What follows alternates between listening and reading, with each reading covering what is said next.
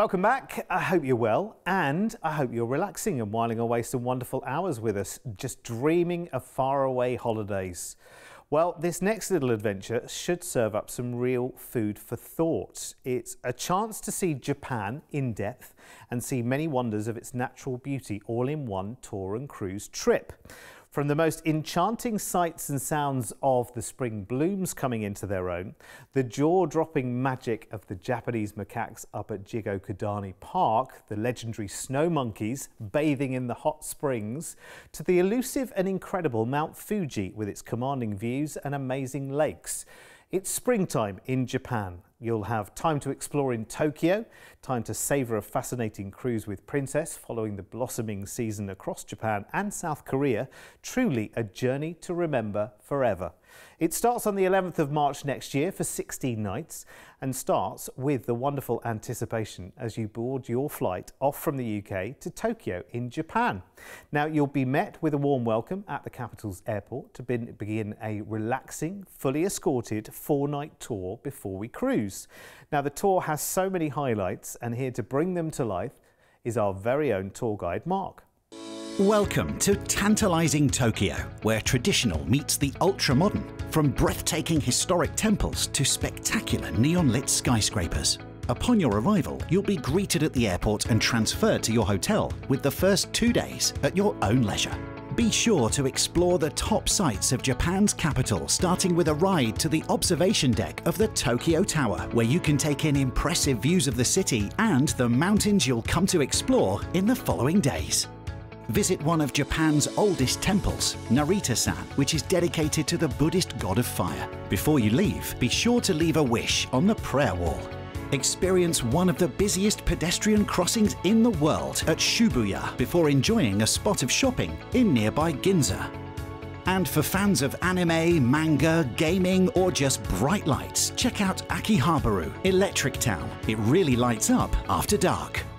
On day 3, the adventure continues as you'll travel to Mount Fuji's magnificent 5th station. Located some 2,300 meters above sea level, it offers a breathtaking vantage point for Mount Fuji and the surrounding lakes. It's then on to the glorious Lake Ashi in Hakone National Park. Here you'll get the chance to take in the spectacular scenery as you take a cruise across the lake, overlooked by surrounding mountains, including Mount Fuji and Mount Komagate. That evening, you'll stay overnight in the region and enjoy a delicious Japanese dinner.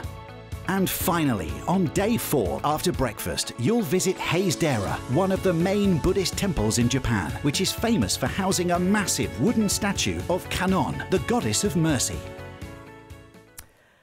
And if that was it, you'd be very happy, wouldn't you? You come home having really immersed yourself into some wonderful, wonderful places as well. But there is even more to come, because next we are getting on board our cruise ship, and it's the Diamond Princess, and we're joining her in Yokohama, which is the port for Tokyo. We've got 10 nights on board, and she's probably one of the best known of the Princess fleet. You probably know lots about Diamond Princess already. She has a spectacular atrium, which is kind of like the beating heart of the ship, where everything goes on, where the best people watching is.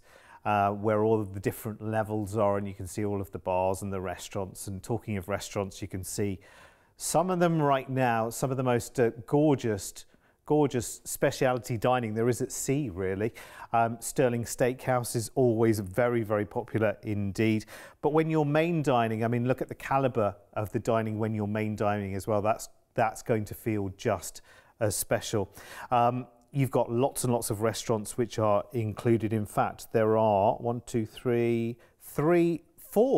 main dining rooms for you to choose from as well, which I think is really nice. Plus this spectacular smattering of different specialty dining, casual dining, you know, light dining as well. I think some people think of cruise holidays all being about, you know, sort of indulging and overindulging. Food-wise, lots of healthy options here as well, which is very nice. Entertainment, of course, is a big part of a cruise, as is relaxing.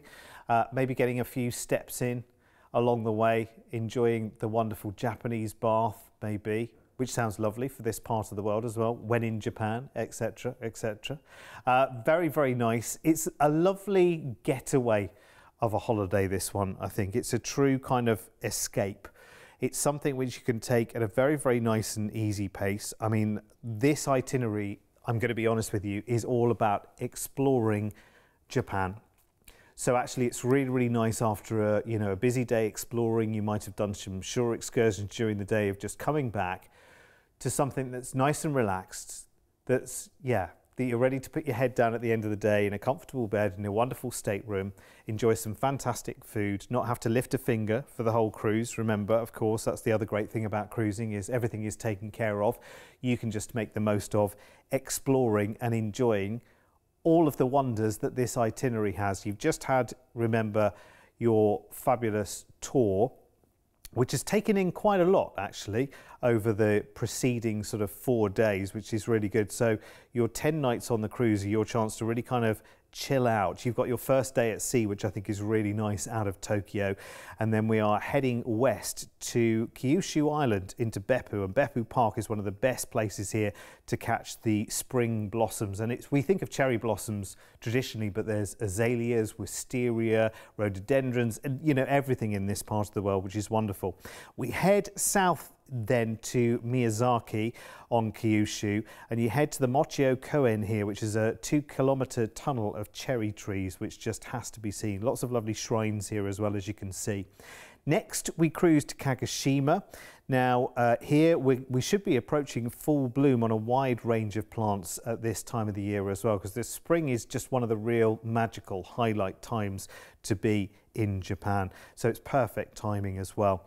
Nagasaki is next. Tateyama Park here lies on the terraced hills overlooking the city itself and has amazing views. But look at all of these fabulous temples. It's what Japan is truly known for. So lots of different adventures. Now, the same kind of spring blooms can be enjoyed, just across in South Korea as well, Busan. So springtime colour here is just going to be everywhere. That temple at the top just looks idyllic, doesn't it? Next, we head to Sasebo. So you head to one of the big theme parks here. It's called Hoist Ten Bosch. You see it there on the top picture there, which looks fascinating, and you'll see the tulips should be out in full bloom at this time of the year as well. Very, very different indeed. And then we port back into Yokohama, which is the port for Tokyo. Not before we've been to Toba, of course. Toba, where you can go to the Mikimoto Pearl Island here or visit one of the aquariums. And then we port back into Yokohama, which is the port for Tokyo, and fly back to the UK. Honestly, your adventure here is incredible, I think. You're talking about 16 nights, and it's almost like you're cramming 6 months worth of travel into just over 2 weeks. So you'll come back, I think, completely different. You'll have a wonderful view of this part of the world. Could be a bit of a life changer, this holiday as well, actually, because there is so much included as part of it as well.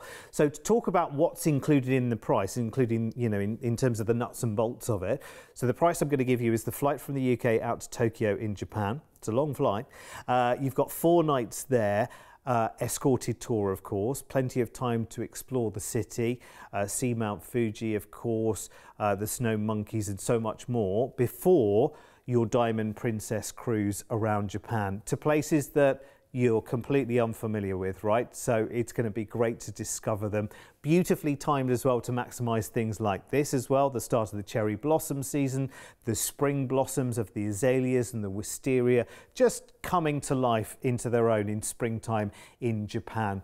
Plus, of course, you've got your flight back to the UK from Tokyo at the end of the cruise. Oh my word, you are going to love this. I'm so glad for you that this is something you can put in the diary right now.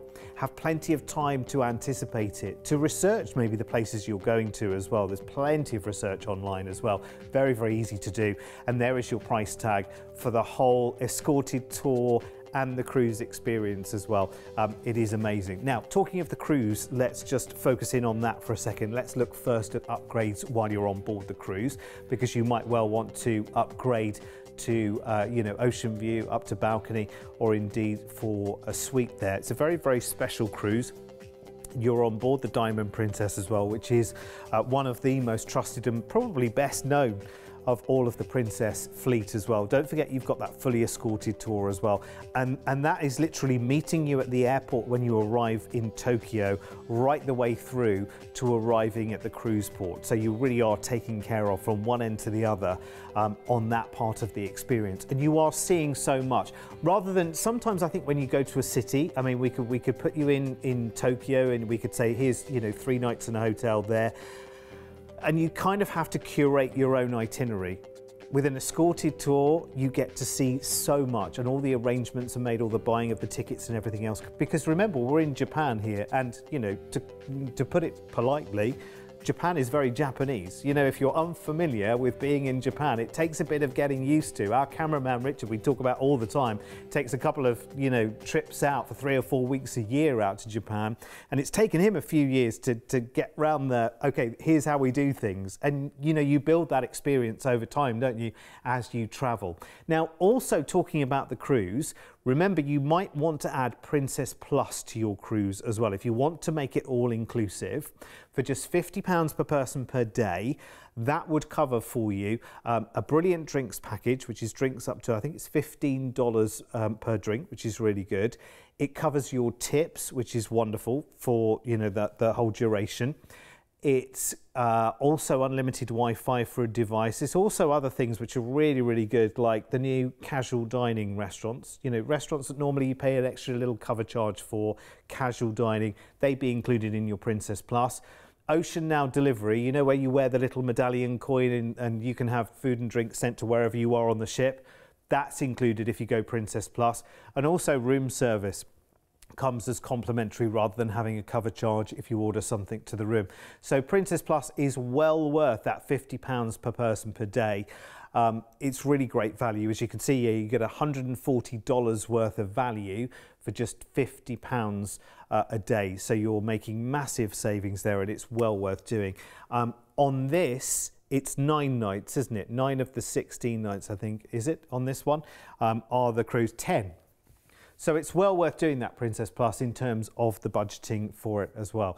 Well, it's a dream experience. I mean, an absolute dream experience. And everyone right now is heading to Japan. It is one of the biggest kind of hot spots.